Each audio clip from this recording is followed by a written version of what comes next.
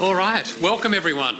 I'm Michael Farrell, Associate Director here at Monash Biomedical Imaging, and I'm delighted to see all your faces here. We're in for a real treat today, because we have Alex Finito speaking to us, and Alex received his PhD back in 2007 and a degree in clinical neuropsychology from the University of Melbourne, and then went on to learn the trade at the University of Cambridge before returning back to Melbourne. And he's now the head of brain mapping and modelling theme at the Turner Institute of Brain and Mental Health, based here at MBI. And he's co-director of the Brain, Mind and Society Research Hub. Alex has had a very substantial impact on our thinking about the connectivity of the brain. He's published widely in extremely prestigious journals and is very frequently cited. The major funders in this country have recognised his value. He's received fellowships from the NHMRC, from the ARC. And currently, he receives the very prestigious Sylvia and Charles Virtual Senior Medical Fellowship. And so it's with great delight that I now invite Alex to the podium to speak to us about brain network hubs. Thanks very much, Michael. Very kind introduction. I look forward to falling short of your expectations. Okay, so today I'm going to talk about the work that we've been doing. I mean, most of the work that we do tries to think about the brain as a network, and we can take different angles on that. And today I'm going to talk about the work we've been doing trying to understand one specific aspect of the brain, and that's the fact that it has hubs. Hubs being what we consider to be parts of the brain that have more connections to other areas than some other parts of the brain. So one of the motivating drivers between this kind of work in general is really trying to understand organisational principles of the brain. And so if you think about just some basic facts, the brain comprises about 86 billion neurons, and they're connected by trillions of synapses, over 150,000 kilometres of axons, all contained within our skulls. And even though the brain comprises about 2% of body weight, it consumes about 20% of our daily energy intake. Can everyone hear me okay? I feel... And so from these numbers you can conclude two things. One is that the brain is very energy hungry, right? So it uses a lot of metabolic resources. And the other is that connectivity is important. There are lots of connections in the brain. Now we know that these connections are not formed at random. There's been a number of studies showing that. So then that raises the question, well, what drives how these connections are formed? What causes one neuron to connect to another? And, you know, this kind of idea of what are the underlying organisational principles of the brain, it's been sort of kicked around for a while, but not really, no one's ever really been able to get a good handle on it, except for maybe this man here, Santiago Ramon y Cajal, widely considered to be the kind of founding father of modern neuroscience. And he spent countless hours looking at nervous tissue through microscopes, and his conclusion from all of his observations were that all of the various conformations of the neuron and its various components are simply morphological adaptations governed by laws of conservation of time, space and material. So by conservation of space and material, he's really saying that, you know, the brain tries to minimise the amount of tissue that it requires, the amount of cellular material, because that all consumes energy, and as we've seen, the brain is energetically hungry. And in terms of conservation of time, the idea is that it tries to minimise the amount of time it takes to send signals through the network. And so if we kind of try to frame these ideas in the context of modern network science, we can think, well, what would a network look like if it was trying to conserve these different properties? And if we wanted to generate a network that maximally conserved material, so space and material, we'd end up with something that looked like this. Something that looks like this. Something that looks like there we go. This. So each part of the brain would only connect to the areas that it's close to, and there'd be no long-range connections. Now that's fine, all your connections are short range, so you do a good job of conserving material, but if you want to send a message from, say, the back of the brain to the front of the brain, it's not very efficient. You've got to go through all of these intermediary hops to do so. So it's not really conserving time.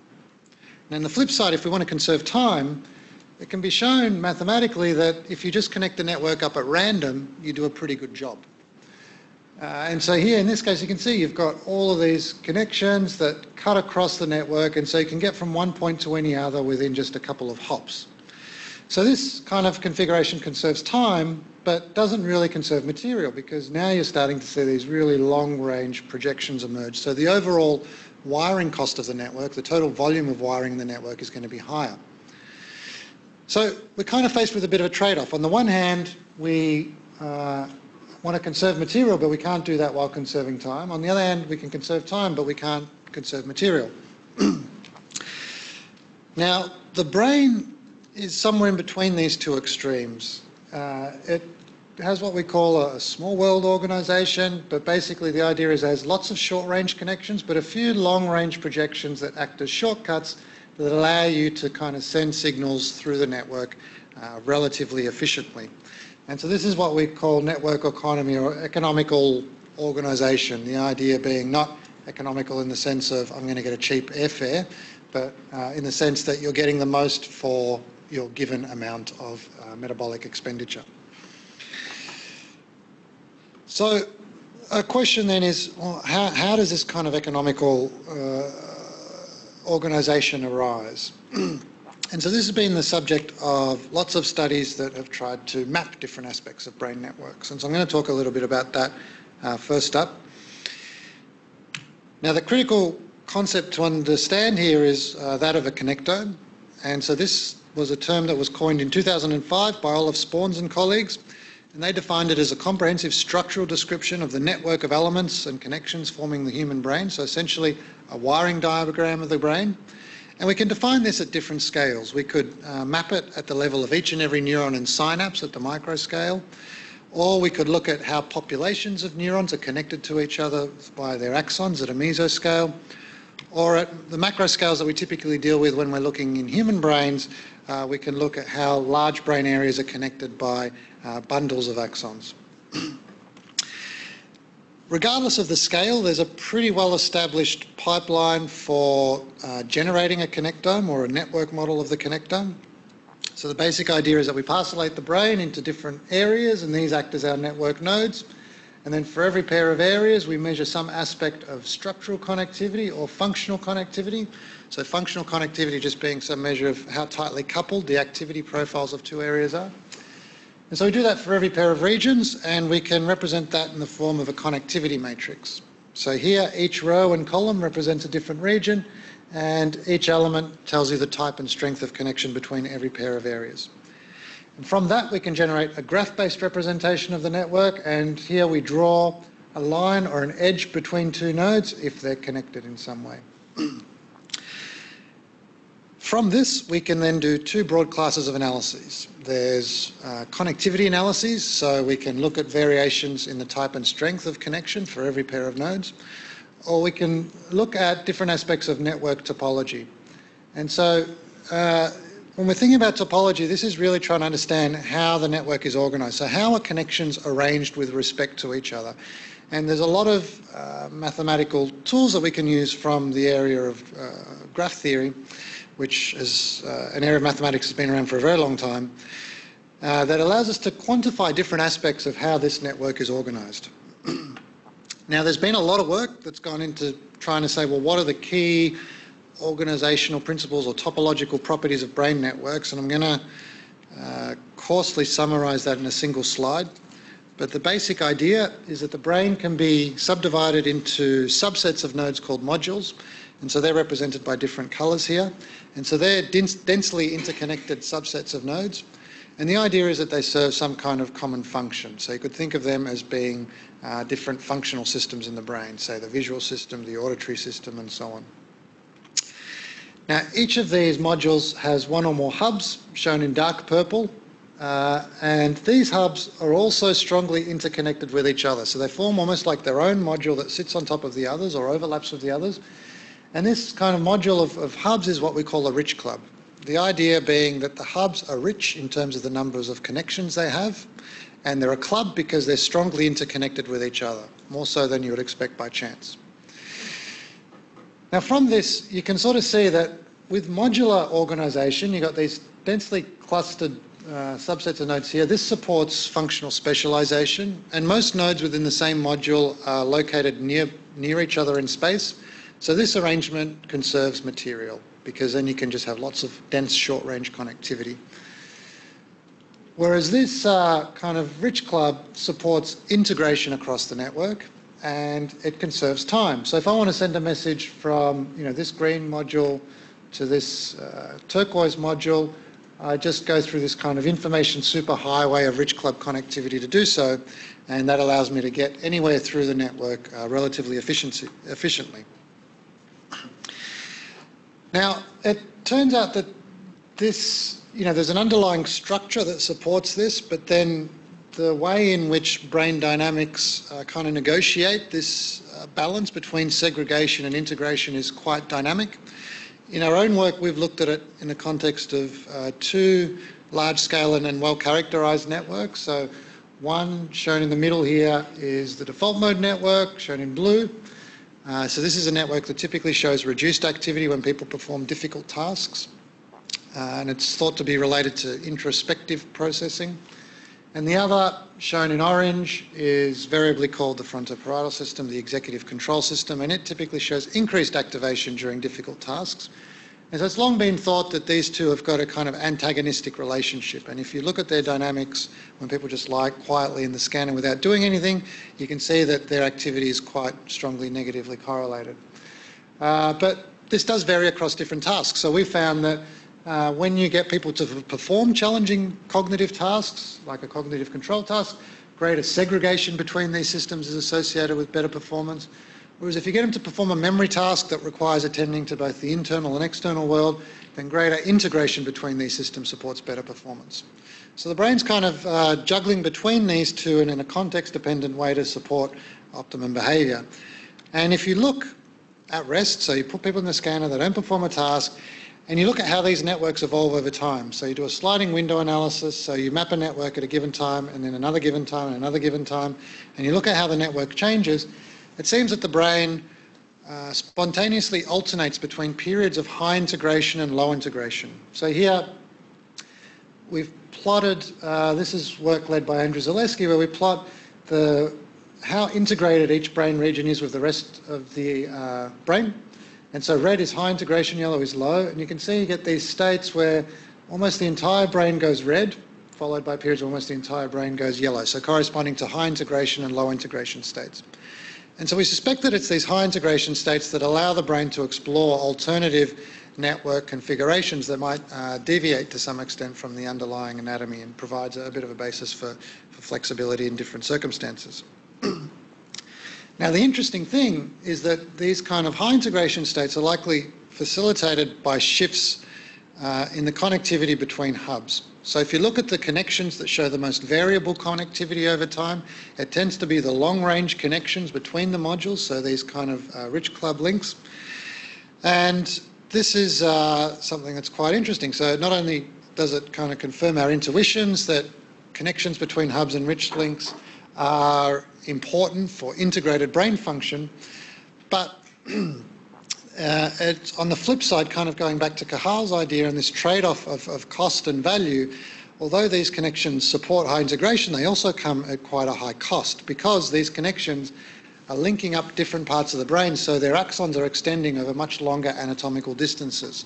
So they incur a higher wiring cost. This was something that was shown quite nicely by Martin van den Heuvel and Olaf Sporns and colleagues.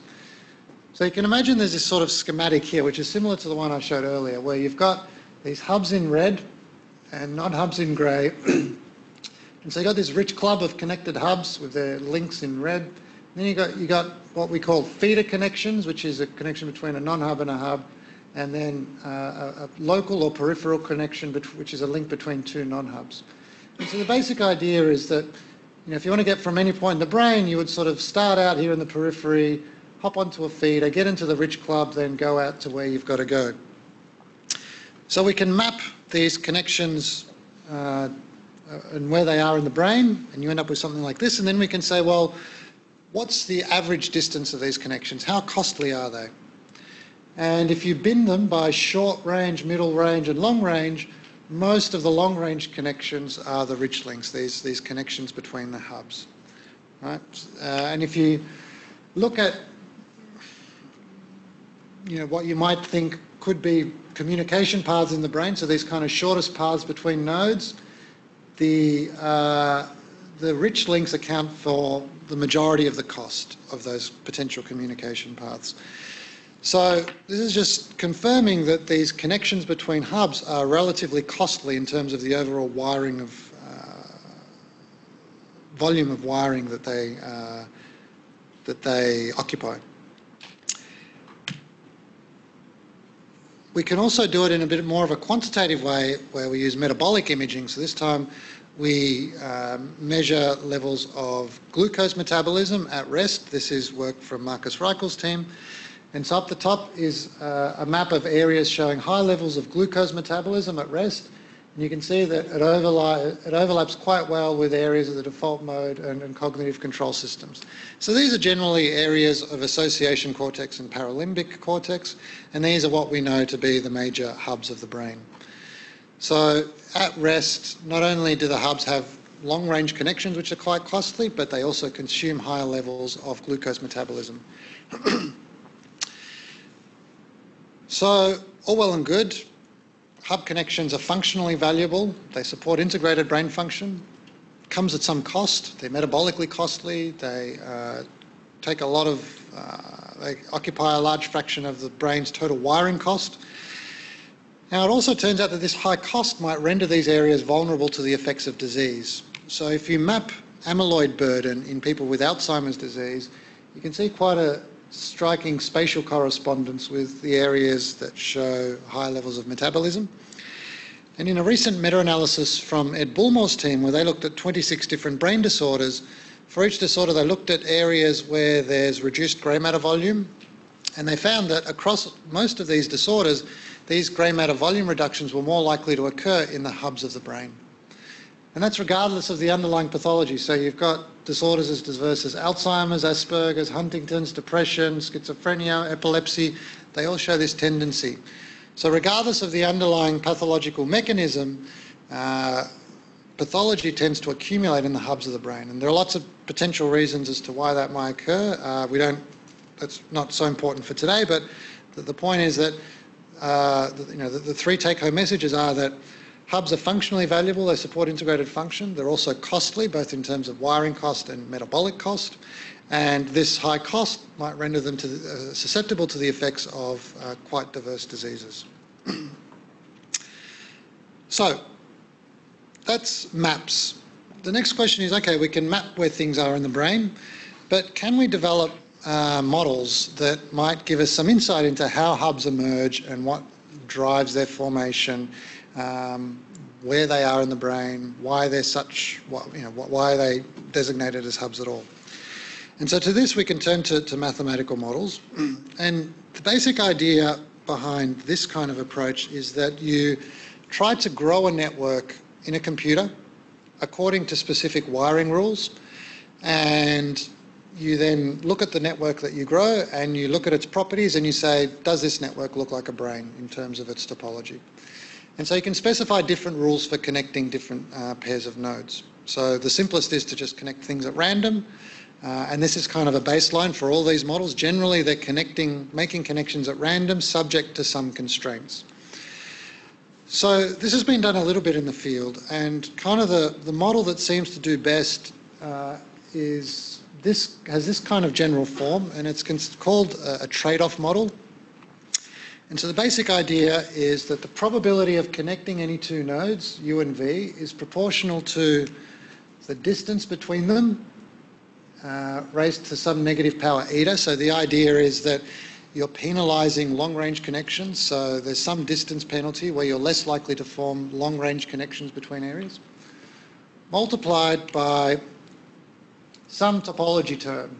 And the idea here is that you might penalise or reduce the probability of forming a long-range connection, but if that connection provides some kind of advantage or value in terms of topology, then you want to counteract that and say, well, this is a valuable connection, I want to keep that.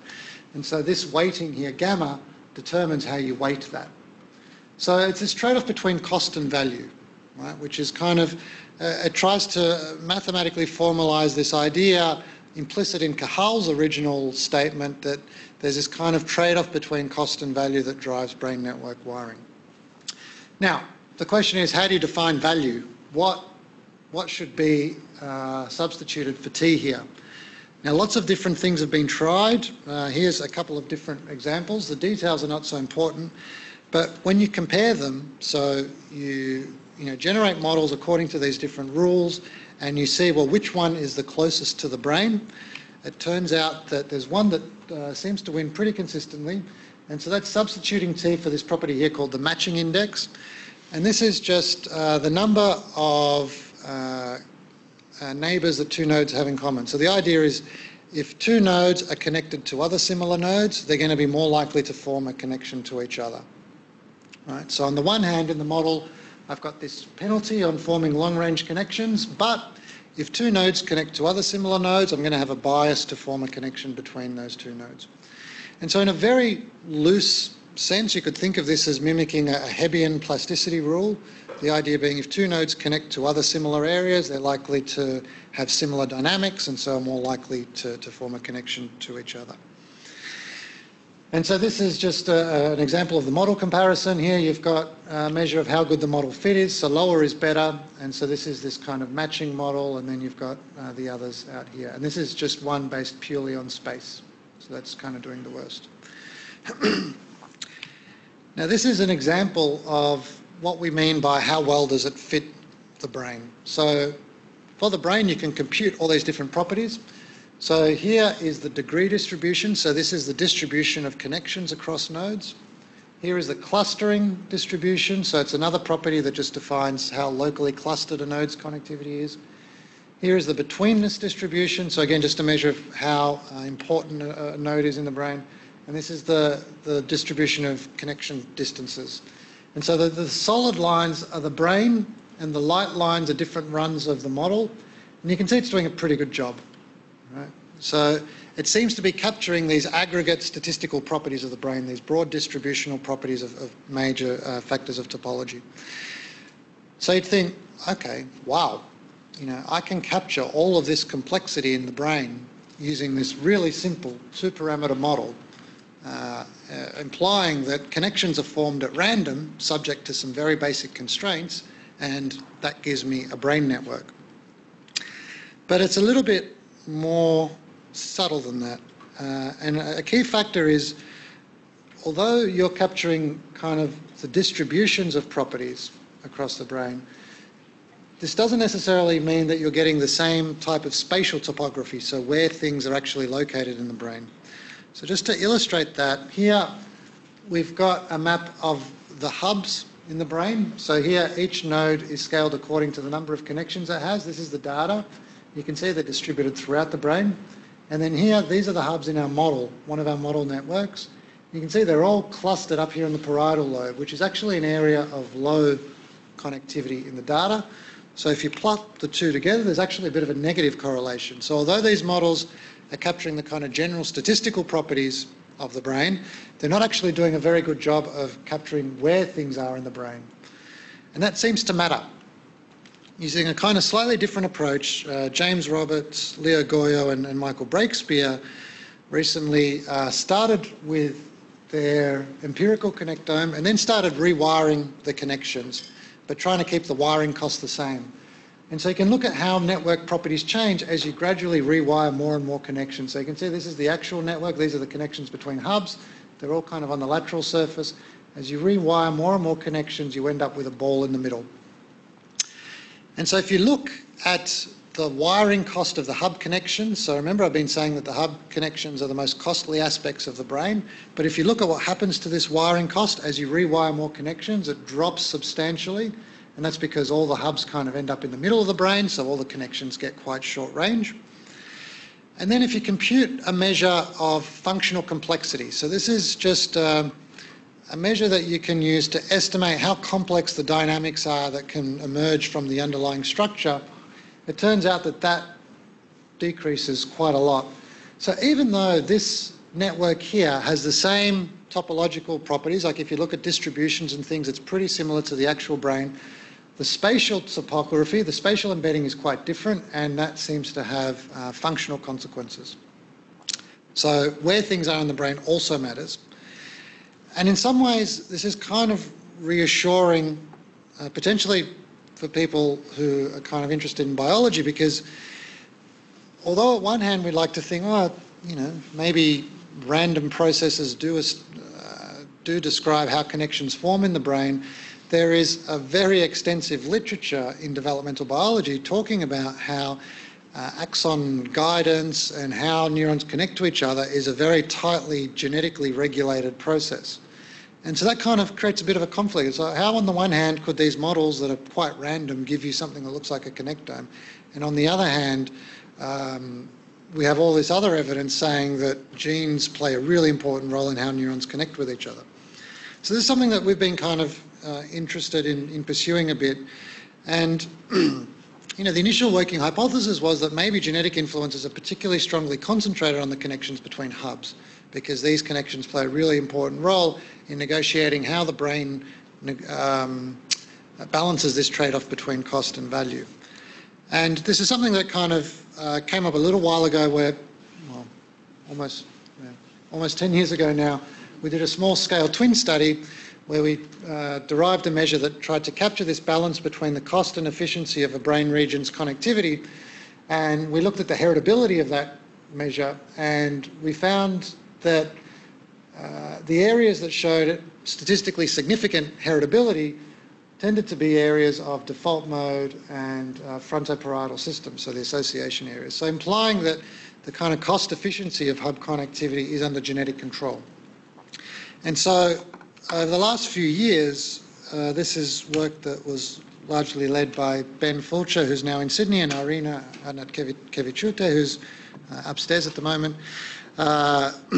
We've been trying to understand the molecular basis of this kind of potential genetic influence on hub connectivity in a bit more detail.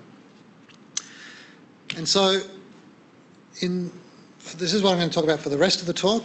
And this is really, you know, we've kind of tried to tackle this from a really multi-scale perspective. So we've done analyses in connectomes mapped at each of these different scales, and in each case we're trying to link it to measures of molecular function. So just before I get started, to make sure we're all on the same page, you know, there's a pretty simplified canonical pathway that links genes to observable behaviour, right? So the idea is that we have genes that code for proteins that impact the functions of cells. This in turn affects how circuits activate, and then larger scale system-wide activity, and then ultimately that's what drives behaviour. Now, if you kind of drill down into how genes actually do this, you can look at different aspects of this process. So at a very basic level, there's structural variation in the genome at the level of the letters, the nucleotides that make up our DNA sequence. So at any given point in the genome, people might show different letters here, and this can have functional consequences for the protein that is then expressed from that gene. We can look at levels of gene transcription. So this is when the DNA double helix gets unwound and you get a piece of RNA that comes and reads the appropriate segment, creates a copy, and then that process there is called gene transcription. And then that gets transported to the ribosome, where it gets translated into a protein, and ultimately that protein folds into its final configuration and does what it does in the cell. So we can kind of assay different aspects of this process. So if we want to look at DNA variation, we can use twin designs to generate statistical models of how important genetic variation is in determining a trait. So the idea is that identical twins have more or less identical genomes, whereas non-identical twins share an average 50%. So if genes play an important role in regulating a trait, then it should be more similar between identical compared to non-identical twins. And there are various elaborate statistical models you can use to actually assign a number to the proportion of variance in a trait that can be explained by genes. So that'll give you a quantitative estimate of how important genes are, but it won't tell you which specific genes are important. You can then actually more directly look at structural variation in the genome. So you can genotype people, look at where they vary and see how those variations correlate with a given trait. This is done most comprehensively in the context of a genome-wide association study, where you do that for about 1 million points throughout the genome, and you just see how all of those different variations correlate with a given trait. But because you've got 1 million comparisons, you need very large samples to do that confidently. And so that'll identify variants in a statistical sense, but sometimes those variants are not exactly located in the causal gene. They might just be tagging somewhere in the vicinity that is actually the causal genetic mechanism for a trait. So you could kind of more directly get to causal mechanisms by looking at patterns of gene transcription. So this is where we quantify messenger RNA, which is what reads the unwound DNA segment. So you can quantify how much of that is in the cell as a marker of how much that gene is being read. But ultimately, we're interested in protein abundance because that's what is influencing the function of the cell. And so you can look at that with proteomics, but that's something that's quite hard to scale at the level of the entire genome or across lots of different tissue samples. So in a sense, proteomic studies are the most proximal to mechanisms, but most studies look at gene transcription because these are much easier to scale on a genome-wide level. And so what I'm going to talk about today is a combination of studies looking at structural variation and gene transcription. No, sorry, not structural variation, twin studies and gene transcription. So the first work that we did in this space was in the mouse, and we took advantage of data made openly available by the Allen Brain Institute. A few years ago, they published a draft of the mouse connectome mapped through a large number of track tracing experiments. So essentially what they do is they inject a viral tracer into a part of the mouse brain, and then after a couple of weeks, that tracer gets taken up by the areas that are connected to the injection site. And so then you can image that uptake and work out where the axons go.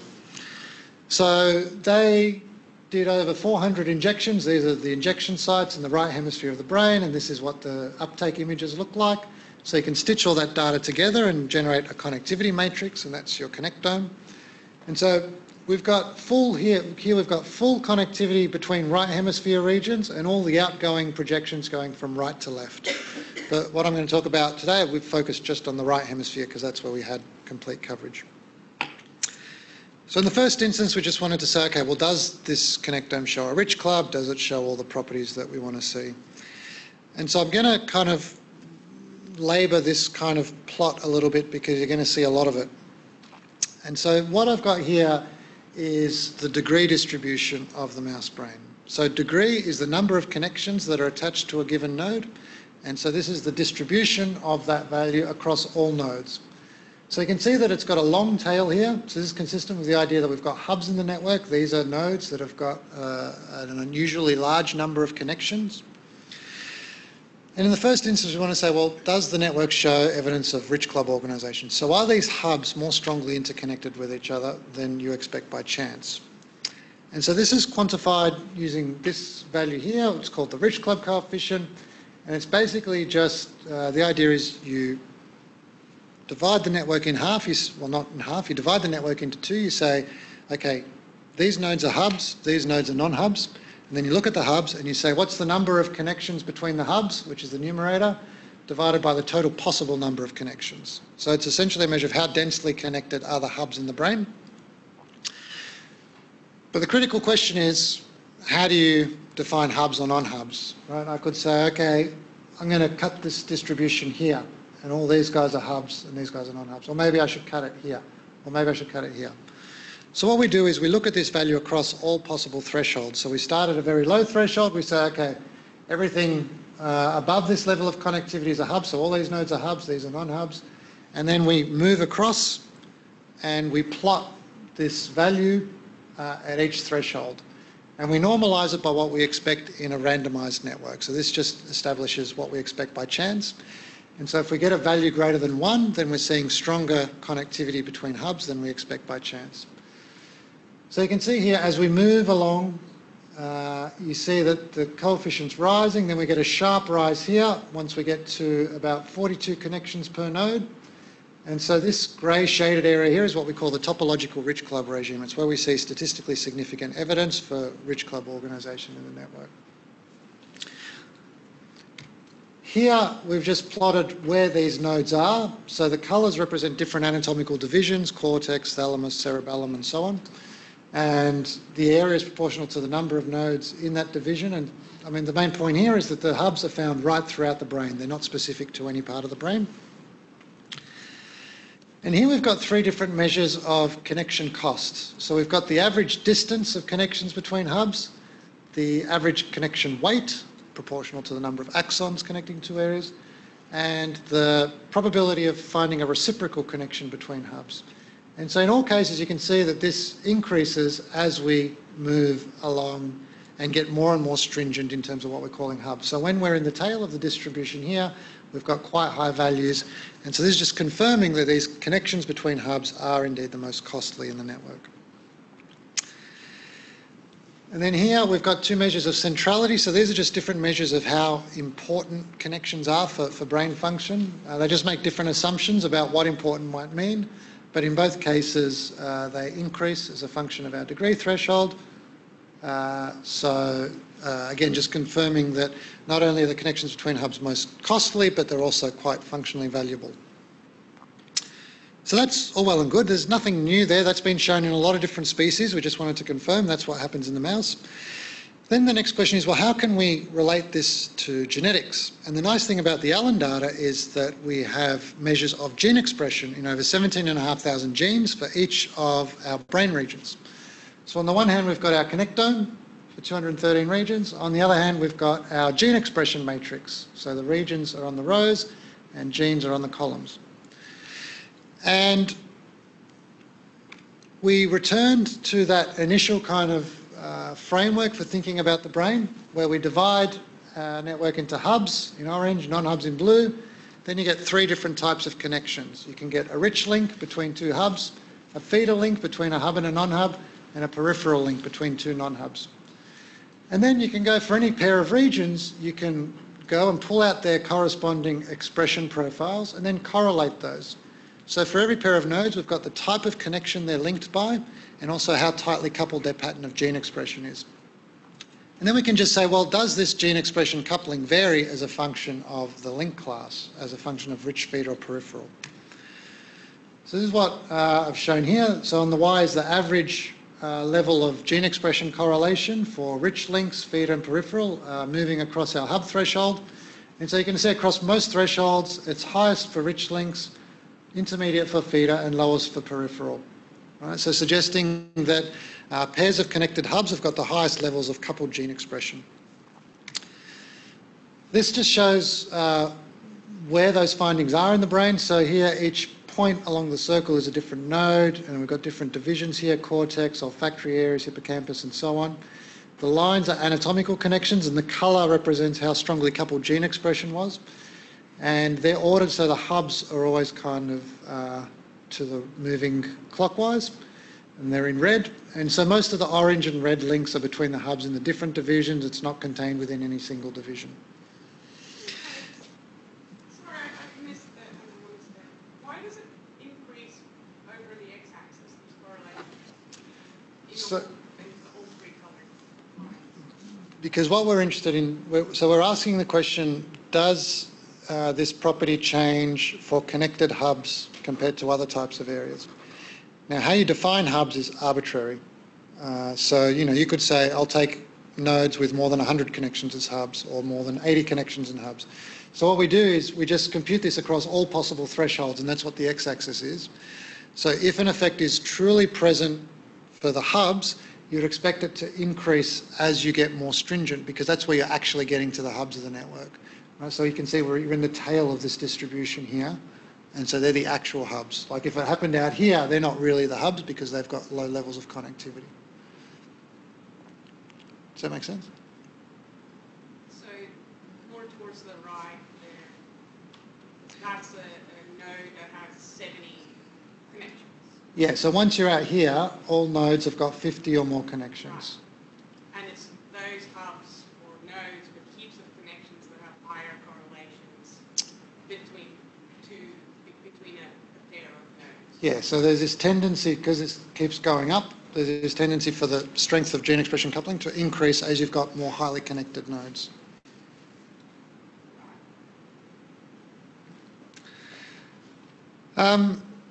So it's a very global picture. So we're looking at expression values across 17,500 genes, and we're summarising that with a single correlation value. So we want to ask, well, do some sets of genes make a stronger contribution to this effect than others? And so here we can do what's called an enrichment analysis. And so in this case, we make use of bioinformatic databases where people have annotated genes to specific categories based on the functions they serve in a cell. And so then you can look at groups of genes. And so you do these statistical enrichment tests where you say, okay, well, all of these genes have been assigned to category X. Is the mean value in this category higher than you would expect by chance? And that gives you evidence of enrichment for a particular functional category of genes. And these categories most commonly are defined using what's called a gene ontology. So we do this and we find evidence for significant enrichment for these 5 categories here that are all related to the synthesis and breakdown of ATP. So ATP being the primary energetic substrate of brain activity. What we're seeing here is, in this very data-driven way where we've thrown everything in, we're kind of pulling back or returning this molecular signature of hub connectivity that's related to the high metabolic demands of these areas. And if you'd look just at the level of correlated gene expression within these categories, you can see it's a pretty impressive and specific marker of this kind of topological rich club regime. It's also important to point out that this trend counters what we generally see in the brain. So if we just look at the brain, regardless of hub status, we look at all connections, we find that the probability of any 2 areas being connected decays sharply as a function of distance, and same for correlated gene expression, right? So if 2 areas are separated by long anatomical distances, they're likely to have low levels of gene expression correlation, whereas we find that hubs on average are separated by longer distances, they're more likely to be connected, and they've got the highest levels of gene expression coupling. So suggesting that there is something transcriptionally distinct about hub regions. And again, if we look at the enrichment signature, just comparing connected versus unconnected nodes, regardless of hub status, so here we're just trying to work out which genes are involved in forming a connection. We see enrichment of all these categories and lots of things you'd expect. So regulation of synaptic plasticity, neuron-to-neuron synaptic transmission, axon elongation, and so on. So it suggests that while these categories while these genes are important in forming a connection, the main transcriptional distinction between different topological categories of connections as defined by hub status is really driven by the metabolic demands of the areas that they're connecting. So that was kind of quite interesting. It theoretically aligns with what we would think about hubs and their high cost and so on.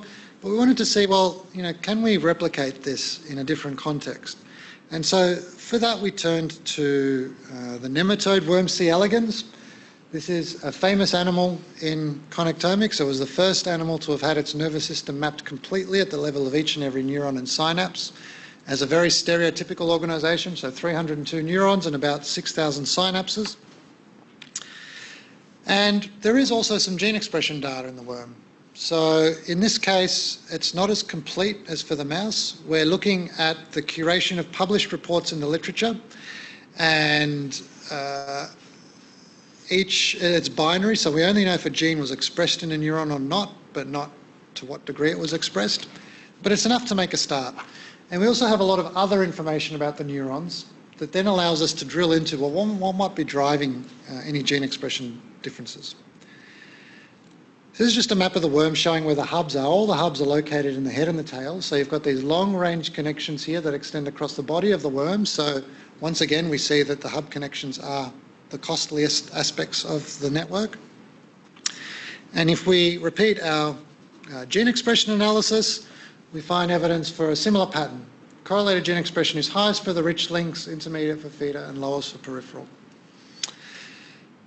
So then we can dig deeper. We can use all this information about the neurons and say, well, what might be driving this effect? As I mentioned, all the neurons, all the hubs are in the head and the tail, so maybe it's driven by their anatomical location. All the hubs are also interneurons, which is a specific class of neurons, so maybe it's because they're all interneurons. But if you kind of do your test, you separate the neurons based on these categories and look at hubs and non-hubs, it doesn't seem to explain the findings, so it can't be explained by neuronal type. We then looked at modules.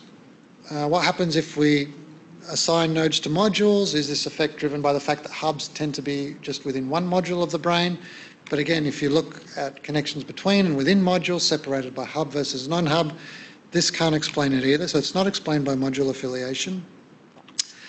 Now we know from other work that hubs are all born quite early in the timeline of the worm. So we've got the birth date of every neuron, and we know that all the hubs are born early before we see any evidence of movement in the animal.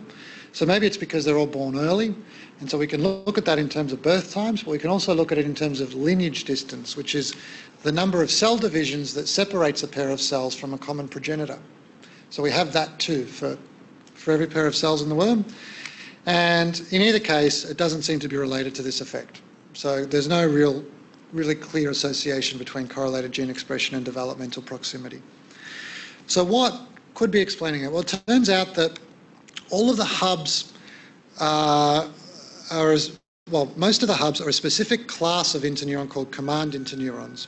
And if you separate command interneurons into hubs and hub non-command interneurons, you can see quite a big difference in correlated gene expression. So it's really an effect driven by these guys. Now, command interneurons are quite interesting because they play a really important role in regulating motion in the worm.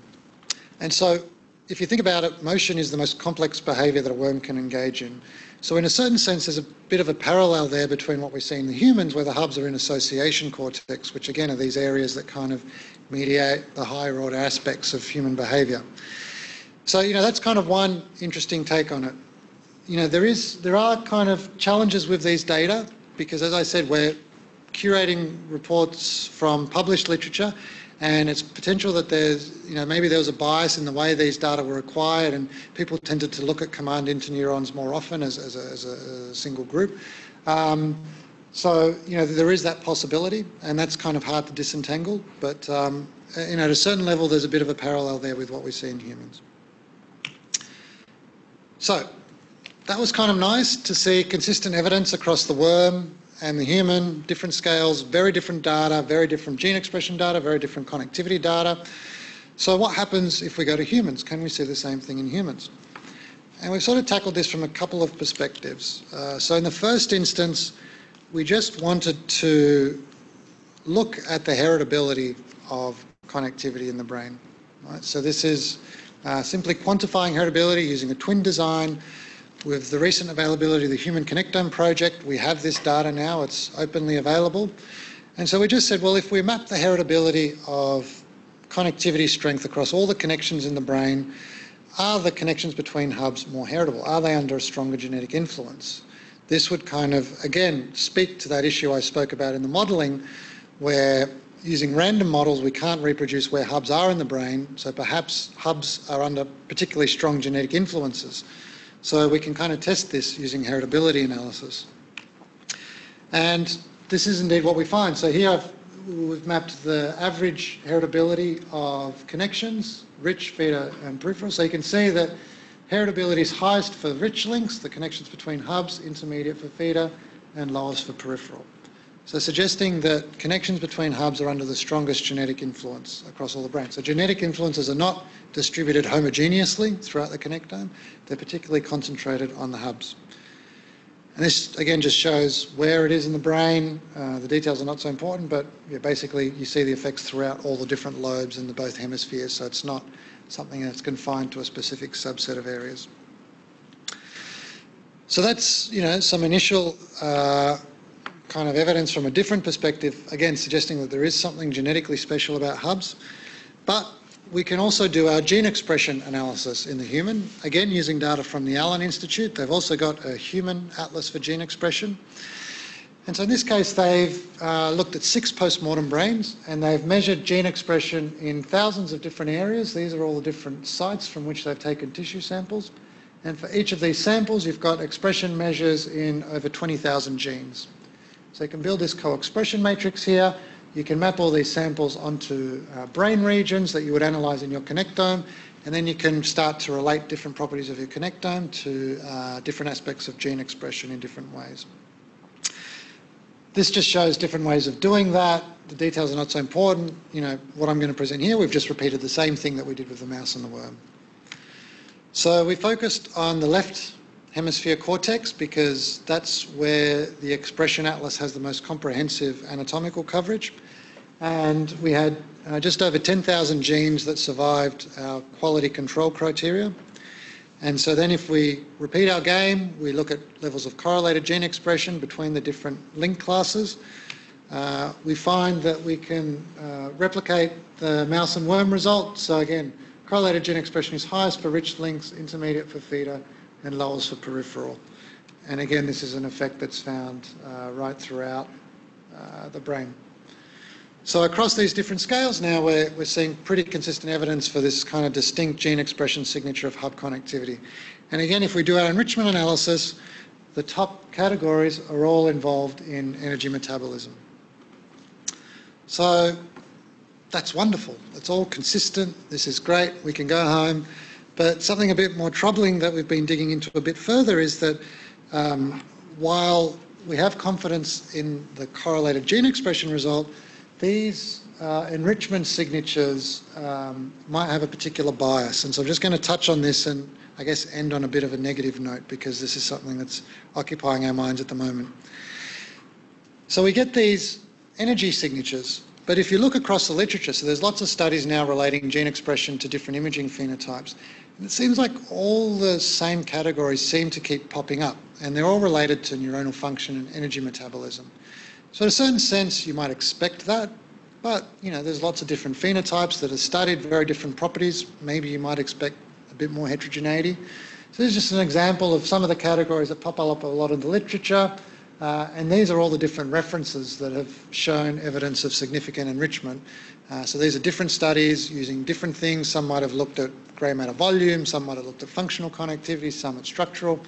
So there's consistent implications of all these categories. So the question is it real, or is it due to some bias in the way these enrichment analyses are being done? So to address this, this is again work led by Ben Fulcher. We wanted to create a reference. So we get our gene expression matrix and we completely randomise it. We randomise the assignments of genes and brain areas, so we end up with this kind of unstructured data set. And then we generate random brain phenotypes and we correlate those. So we generate random phenotypes across the brain, a random spatial map of just random numbers, and we correlate that with each gene separately, each gene's expression profile. Then we do an enrichment analysis and we say, well, do we get certain categories that are significantly enriched? And so that acts as our baseline of what we would expect by chance. Then we go to our actual gene expression data and we take our random brain maps and we correlate it with the actual gene expression data. And we say, okay, well, how much enrichment do we see under this condition? And so this is, again, this is trying to look at the bias now because these are random brain maps. So we should expect to find no enrichment, okay? So if there's no bias, then the results we get from this analysis should be the same as what happens when we correlate with the randomized. And then as a third level, we generate random phenotypes but with a spatial autocorrelation. So, in general, most imaging phenotypes are not completely random. They have some kind of spatial dependence. Gene expression data has a spatial dependence, so just those two facts alone will cause some level of correlation. So here we generate these spatially autocorrelated random phenotypes and generate it with the data. So these two analyses, 2 and 3, are really trying to look at the bias So if there's no bias, we should expect no significant enrichment, at least beyond what we see in this reference case 1. So what happens? We compute this measure that quantifies the proportion of false positives. So under the reference case, this is our baseline, we see a very low proportion, right? Less than 0.001. And this is what we see with this random case, case number 2, where we just generate random numbers and correlate it with the gene expression data. And this is the case with the spatial autocorrelation. So it gets a bit worse with the spatial autocorrelation. So this is suggesting there's quite a strong bias here, right? If there was no bias, then all of these distributions should be down here near the reference case, but they're not. They're elevated relative to the reference case. And in some cases, you're talking about a kind of 30%, 40% increase in your false positive rate. Even more troubling, if you bin the different gene categories by what their false positive rate is like, because some categories are more likely to pop up as false positives than others. So as we move along the x-axis, gene categories, these are categories that are more likely to pop up as false positives. And then we look at the proportion of these categories that were found as significantly enriched in the human and mouse literature. You can see that that increases as you get to the categories that are more likely to show false positives. So, essentially the reason for this, it's a bit, well, it's not so technical, but it's not so important. But basically, it's driven by differences in how correlated genes are within a category. So genes that are strongly correlated within a category are more likely to be enriched because they got more consistent patterns. But this is kind of pointing to a bit of a fundamental bias in the way we kind of do these enrichment analyses. And this is largely because these analyses were originally developed for a very different purpose, and now they've been adapted to deal with these brain-wide gene expression atlases, which introduce new challenges. And so it just means that we need to kind of think about these issues in a little bit more detail to have confidence in the gene expression signatures that we're pulling out. So, returning from that sour note, and going back to Cahal's original proposal, if we kind of try and frame that in the modern network context, we see that modules conserve space and material because they tend to comprise subsets of nodes that are physically located together, so there's lots of short-range connectivity. Hubs conserve time, but it comes at some cost. Right? So they support efficient communication through the network, but their connections are long-range, so there's a wiring cost there.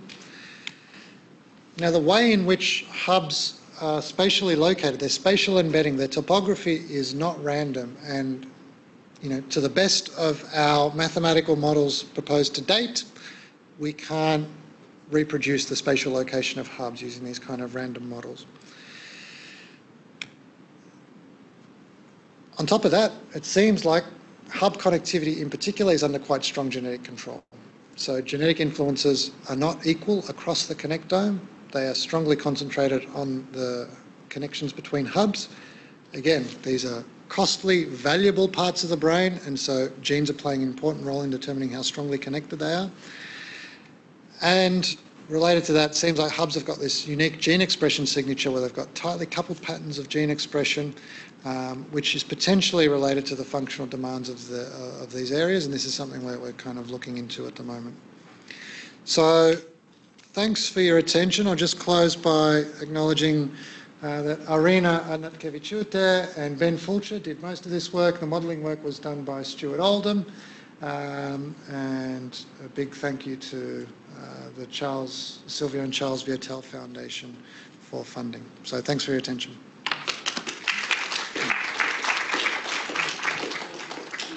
Yeah, sure. Got time? Would anyone like to pose a question to Alex? There's a hand. Hello, that was very interesting. Thank you. I was wondering if you see any specific unique things when you compare long and short range connections within a hub, and how much you have this genetic correlations between like two nodes, whether they're short versus long, if you've looked at that. Yeah, so it seems to hold up. So if you look at short, middle, long-range connections and look at hubs, non-hubs, it seems to be consistent across all. It gets a bit bigger with the long range, but it's consistent. Especially with the heritability as well, we see that where in those distance bins, it's still the connections between hubs that are... So although on average hub connections are longer, it's not just distance. There's something special about hubs as well.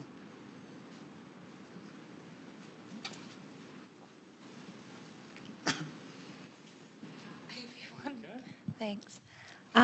This might be a stupid question, so correct me if I'm wrong. I don't really know much about this kind of stuff, but before you were saying that in a whole host of sort of neurodevelopmental and neurodegenerative disorders, you tend to see grey matter reductions in areas associated with hubs, right? And then also that, as far as we can tell so far, it appears that genes, like genetic influences on hubs, are stronger than other sort of network connections in the brain. Is that also correct? So is there a logical connection there in terms of like a shared genetic vulnerability to neurodegenerative disorder and sort of, I don't know, I don't really know how to phrase this very well, I'm sorry, but would you say that the genes that sort of express as hubs are related to the genes that could cause neurodegenerative or neurodevelopmental disorder? Yes, I mean, this is, this would be one potential conclusion to draw from this, that, the genes that influence your risk for disorder are operating through their influence on hubs. Now, I suspect that might be the case for neurodevelopmental disorders. For neurodegenerative, there's other potentially environmental reasons why hubs might be more vulnerable. This is something that we were, trying to look at, and we've kind of hit a bit of a roadblock because to do it properly, you need really large samples. But it's definitely a hypothesis that I'm kind of interested in pursuing.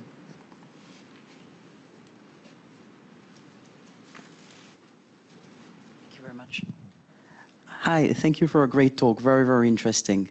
I have 3 questions. The first one is just whether you could clarify what was measured in terms of complexity about those random models, and the fact that the complexity was basically lowered along randomization of connections. Maybe I missed that during the talk.